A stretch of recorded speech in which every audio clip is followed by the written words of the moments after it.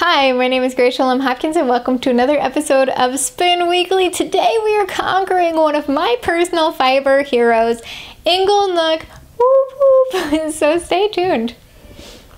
So Inglenook is one of those iconic, super intense, you have to set your alarm to get one of their things on update day because otherwise you're just out of luck kind of a maker.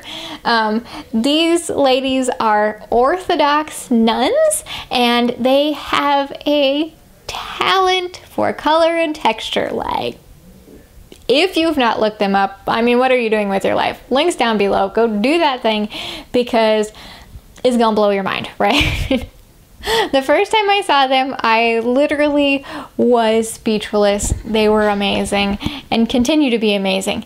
So I've wanted to get some of their fiber for a really long time, but like I said, you pretty much have to have an alarm to get it. So I got lucky and I got some of their fiber and it was so beautiful in real life. I also got one of their Batt in a braids, which I thought that was brilliant, right? A Batt in a braid. They do these custom fiber blends where they have really unique fibers. Mine had flax in it. You'll see more when I get to the unboxing portion of this video. And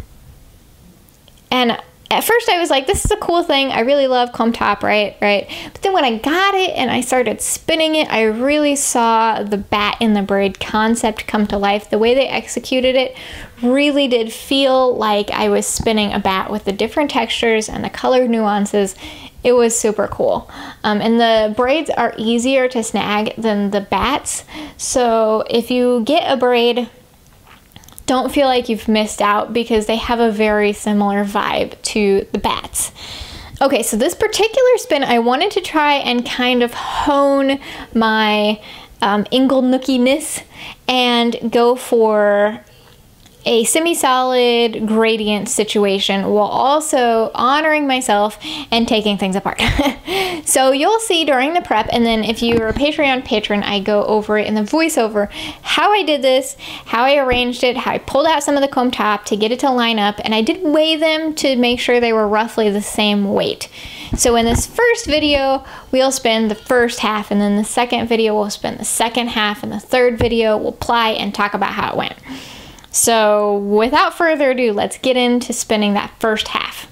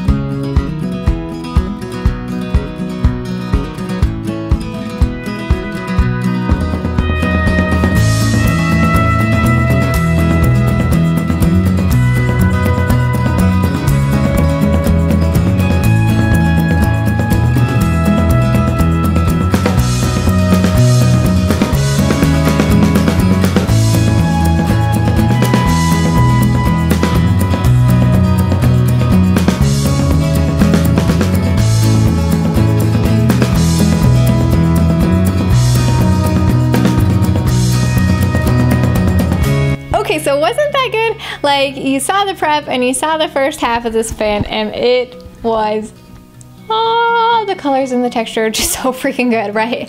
The camera cannot even capture how great this is. All of the hype worth it, all of the hype worth it. So I hope you enjoy that, and I'm gonna talk more on the next video of kind of my thought process and where I was going with this. But right now, I'm gonna be honest, my camera battery is about to die, and yeah, so catch me back next week. I'll be more talky, right? So if you like this video, hit the like button. If you want to catch these shenanigans, hit the subscribe button. And as per usual, this video is brought to you by our Patreon people. If you want to be a Patreon people in return for cool perks like the voiceover versions of these videos or recipe cards, you can follow the links down below. And if you are in the market for a wheel, I am a dealer for what I consider the best spinning wheel company. And I'm not just saying that, I've tried lots of them. I really do like these guys best. Spinolution. You can follow the links down below. Hit me up with questions or snag the wheel that you've been looking for, and I would be delighted to have your support in that way. So until next time, I will see you again with a fuller battery. Bye!